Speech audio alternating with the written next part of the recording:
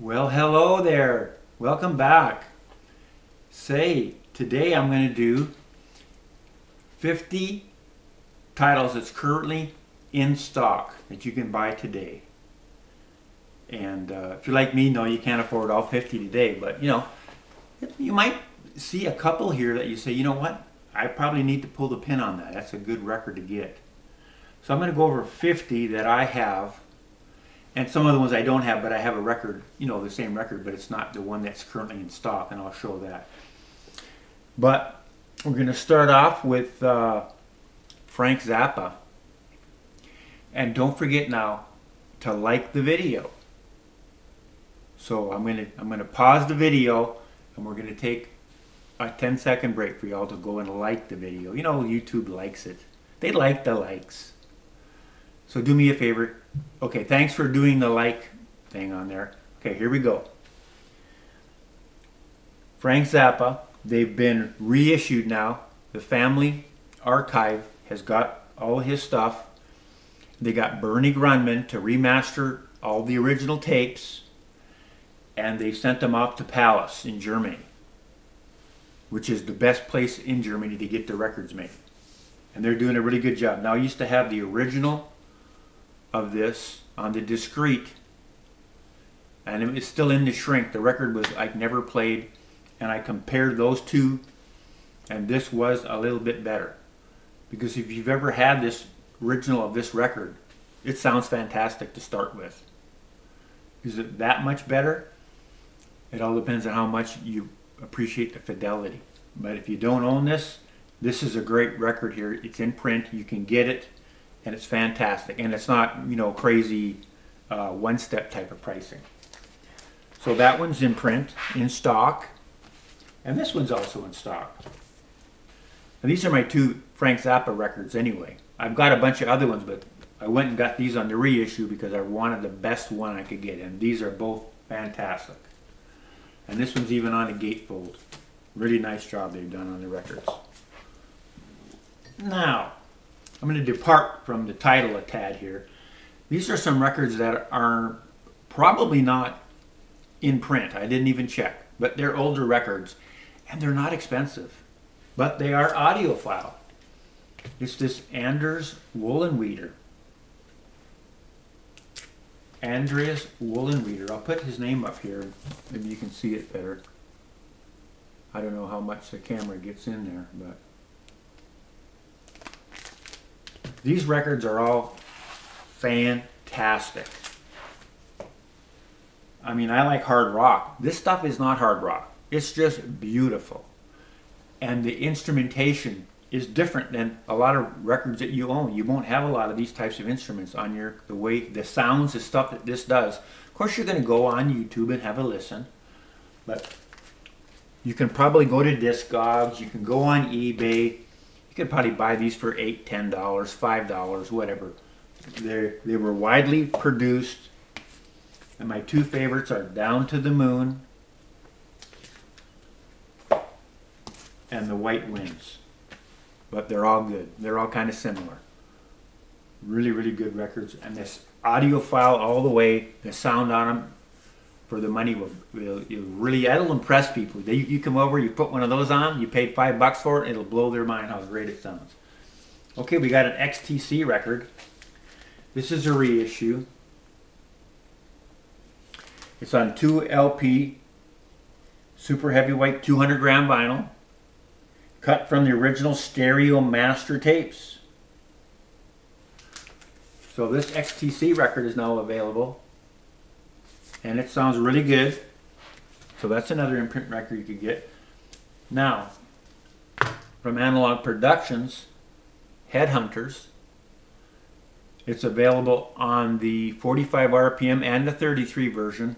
Now, I bought this record when it came out, probably in '74, and I had the original recording of it, which was okay. It wasn't great. And then when this came out, the 33 came out first, so I bought this right away when it came out. And it was so much better. You know, Analog Productions takes the tape and they make it sound like a master tape. And they just do such a great job of giving you an audiophile recording of the event. Anytime you see this quality record sticker and this hype sticker, you know it's going to be a great, great record. You don't have to worry about that. So it's been reported the 45 version does sound a lot better. Well, maybe not a lot better, but it does sound better than the 33. It all depends on your budget and what format you like better. But I'm happy with my 33 version. It's so good. It's such a great improvement from the original.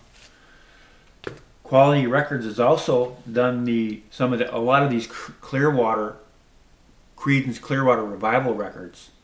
And I bought the Cosmos Factory when it came out. And this is on 180 gram vinyl. And they're currently in stock. They're currently making them on the regular weight, which is 150 gram records. That's what they're currently putting them out at. Now remember, Chad said in one of his videos here, one of his interviews, that they're so busy at the plant, the 200 gram records, it takes a lot of care and a lot of rejects, and it's really hard to do a 200 gram record. So they're only going to do those like on the one steps from now on. They're not going to make them anymore because they're so busy. They just can't afford to hold it up for that process. And as well as if he does anything, it's going to be 180 gram, and even those. So these are currently at 150 gram, but it's the same plate, it's the same everything, it's the same quality, it's just not the heavyweight vinyl. But they do a really good job on those Creedence records. Now, let's put this to the side for a second. Ted Nugent. Analog Productions has also reissued this record, and it's currently available on 45 and 33 RPM. This again, I got it when it first came out. It was on 33. I used to have the original Japanese pressing of it, and this was superior. Everything that Acoustic Sounds does is the best. In my opinion, I've never got an Acoustic Sounds record, and no matter what it was it a MoFi, whatever it was, the Acoustic Sounds version was always better. Always. And not by, got I listened 16 times. No. You put it on, you listen, oh yeah, that's better. And I did a blind test with some of these records. One of them was that Creedence record. It was this Creedence record and a couple other ones. It was a Friday Music record, a Moody Blues. Because someone asked me, can you tell the difference if you put a blindfold on? And so I had my son come on there, and he put that Creedence on, he put the other one, he put the Moody Blues, and I could tell every time which one it was. Because once I listened to those records, I knew what they sounded like, and I could pick them out every time. I said, that's the one, this is this. It's not hard to do for those records. Now here's another one, first put out by Classic Records, Muddy Waters Folk Singer. Acoustic Sounds now owns all these plates, and they're reissuing it under the Quality Records label, and this record is phenomenal. The sound on it is great. I think they're also coming out with this now on a one-step. MoFi is going to put it out as a one-step. So if you have never owned this record and you don't mind spending $125 for a record, get the one-step. If you think $125 is a lot of money for one record, you can get the 2LP 45 RPM, and you can get the 33. Now this is the 33 version because it's a Classic Records version. It is dynamite. This is great. It's on the 33 version. I'm so happy with this. This is what I own. I'm happy with it, thrilled with the sound of it. Now also Acoustic Sounds has redone all of the Stevie Ray Vaughan music. So these titles that I'm going to show, these are all currently in stock. I think there was only one title that wasn't in stock, so I'm not going to show the record, but you can go over there. These are all available on the 33 RPM and the 45 RPM. And I think they also have a box set you can buy. I think that's also in print. All these Stevie Ray Vaughan records are all in stock and ready for sale. As well, over at Acoustic Sounds, it's got all the Jimi Hendrix stuff. Quality Records they're the ones that produce all of the Jimi Hendrix records. And these older titles, they were all remastered by George Marino, and they are all great. Great sounding. And Chad has got all the plates over there. He's making all these records for the family. These are all in stock You can go buy them all. They're not expensive. They sound fantastic. They're better than the originals that I had.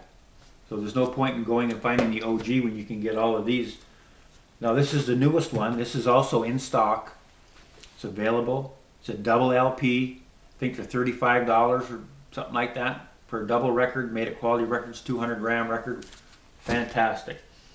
This one is, I think it's a wedding repress. It's out of stock right now, but it's not out of print. Okay? So if you see a record like this that's out of stock, you can still, I think, call them up. And this one, you see, one of these is, and these are both, and you can probably get these on eBay or Discogs. They're abundant. They're not overpriced. If you go to Acoustic Sounds, or maybe you go to Elusive Disc, maybe they've got them in stock. But all these Jimi Hendrix records are unbelievably great. Really, really. And the newer ones are better than the older ones, in my opinion. Especially that People, Hell, and Angels. When I say I'm listening to Jimi Hendrix, I usually pull that out and listen to it. And guess what, folks? The box is back in stock. If you're a new collector and you don't have hardly any Jimi Hendrix records, and you want to get a ton of stuff and you're going to be happy, just get this box. There's 8 records in here. It's got almost all his old music on here, plus a lot of outtakes and a lot of stuff that was never released. So you're getting everything you need right in here. And the records are 180 gram. You get a big book.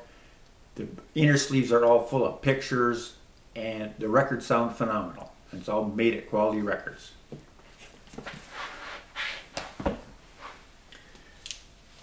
This one is also available, not the Japanese version, but you can get this on a 2LP 45 RPM over at Analog Productions. This is also in stock. Oh, there's a lot of Jeff Beck's. I think Blow by Blow was out of stock, but the Wired was in stock, and the Blow by Blow was out of stock. So even if you wanted to get the Blow by Blow, I think you can, like I said before, call them up, see if you can pre-order it. And when it's in stock, they ship it to you. Now these records, I just wanted to bring up to your attention. They're not currently in stock, but they're not out of print. Okay, they're going to come back. And MoFi is going to get RTI, because RTI is so busy. That's where they get their records made. And whenever they can get caught up, they're going to reissue these records again. But they're currently out of stock, but they're not out of print. You might be able to call Music Direct and find out if you can order them. Now what's in stock is all these Doors records over at Acoustic Sounds. All these Doors, these are all the 2LP 45 RPM versions. And these are amazing sounding records. And they're all in stock. All the Doors stuff's in stock at Acoustic Sounds. Because that's who makes them. It's Analog Productions is making this stuff. Quality Records. That's who's making the records.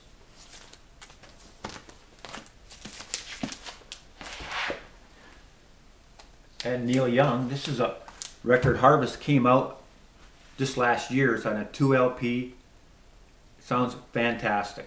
Really, really does. I made a video on the record itself. I was so impressed with how great it sounded. And then you've got this Neil Young ORS stuff. See it on there, on the spine.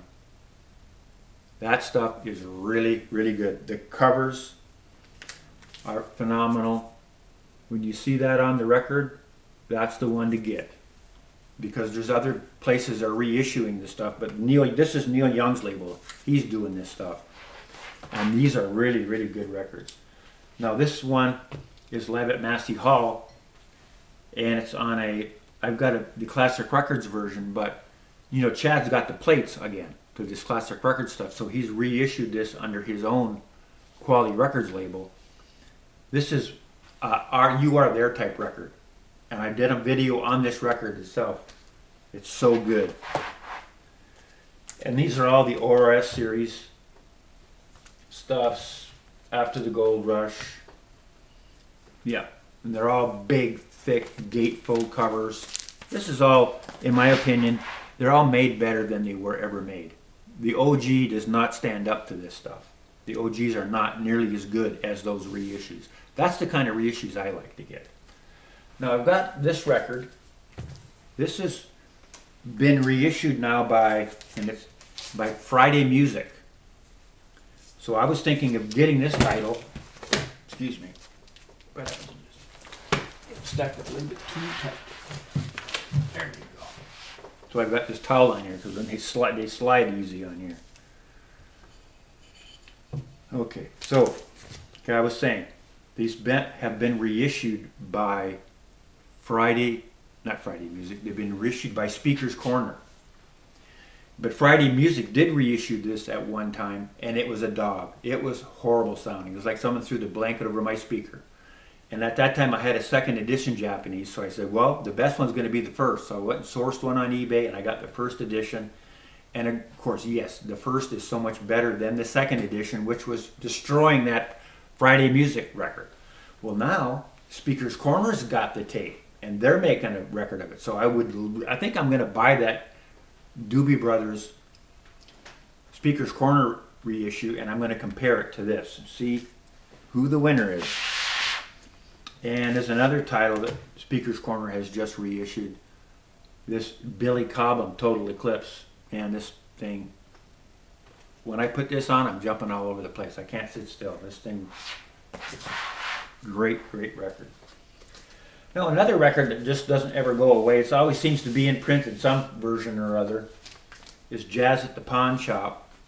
This was a record that was recorded in Sweden, and I've talked about this a number of times, but it usually is in print.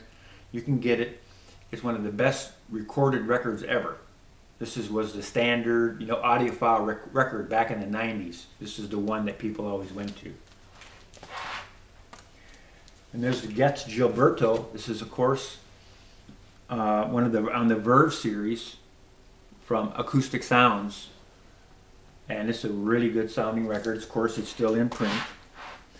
And there's a lot of other records that they're doing on that Verve series that you can get if you go over to Acoustic Sounds. Anything that they're putting out on the Impulse or the Verve is always going to be great. And here's another record that is always in print. Norah Jones, Come Fly With Me. This is another one of the top audiophile records that people go to all the time. And like I said, over at Acoustic Sounds, that Impulse series they're doing. And they're all on the Stoughton tip-on gatefold. Chad's going to do it up the right way. Look at that, it's even cracking on there. And this is just a great record. And all that stuff that Chad's putting out on Impulse is really good. If I can find the opening to this thing. Get it in there right away for you. Also over at Acoustic Sounds, the Dave Brubeck. This is the 2LP45. I think they have a 33. They're all in stock. Great record. And I think it's Mike at the In-Groove. He still uses this all the time for a demo record because he thinks it's one of the best sounding records ever made. Even the OG was a record that people used to use for demonstration purposes. Now, another bunch of records that have come out here lately in the last year or so is this classic vinyl series from Blue Note. Now, Blue Note's got the classic series, and they've also got the Tone Poets. But the Tone Poets, they come on those Stoughton shiny gatefolds, which we all love as record collectors, with the session photos and all. And that when you get a record like this, it's just exudes quality, and it just the pride of ownership is worth the $10 because these cost $10 more, and they are pressed at RTI. They are pressed in the United States, but the classic series is a lot of the records that are worth a lot of money because they're hard to get, and there's old records that are always in demand. But now the classic series records they've been remastered at the same place as the Tone Poets. They went to Kevin Gray, remastered them at Coherent Audio, just like the Tone Poets. The records are basically almost identical. The only difference is these classic series are pressed at optimal, but the records are plated at RTI, and they're remastered by Kevin Gray. All that's the same, it's just the pressing plant's different. So really the sound on the records is identical from the one to the other. The difference is really just the cover is what's different about it. Right? You got your Tone Poet, and the covers are, like I said before, they're so nice with the gatefolds. The classic series, they don't come on gatefolds. It's just your standard cover, but it's your above average record. The records are phenomenal. You try to buy an original of this record on a Blue Note label, yeah, we can't afford that. We're so lucky to be able to get records like this that have been remastered to such a high standard. And I have been collecting a lot of these records. Here's another Tone Poet. And another Tone Poet.